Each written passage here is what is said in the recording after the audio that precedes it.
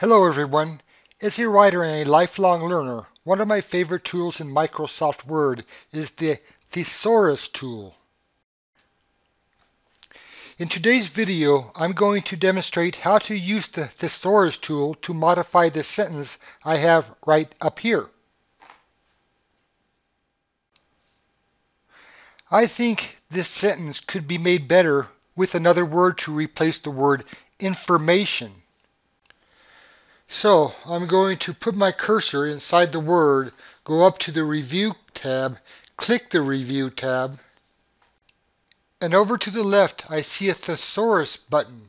When I click the button, I see a pane to the right with a list of words that might take the place of the word I want to replace. All these words are options to replace the word information. Now I'm going to zoom in. If I want to replace the word information with material, I would go over to the right and click the drop down arrow and then click insert. And there I replace the word information with the word material. Now let's reread the text to make sure it sounds good.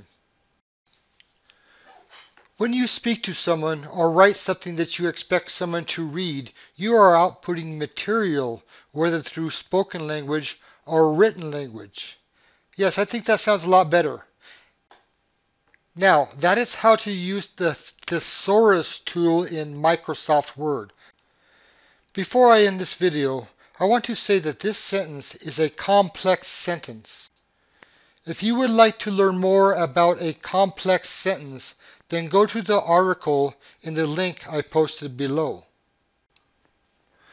Also, if you would like to see videos on learning English, leave me a comment.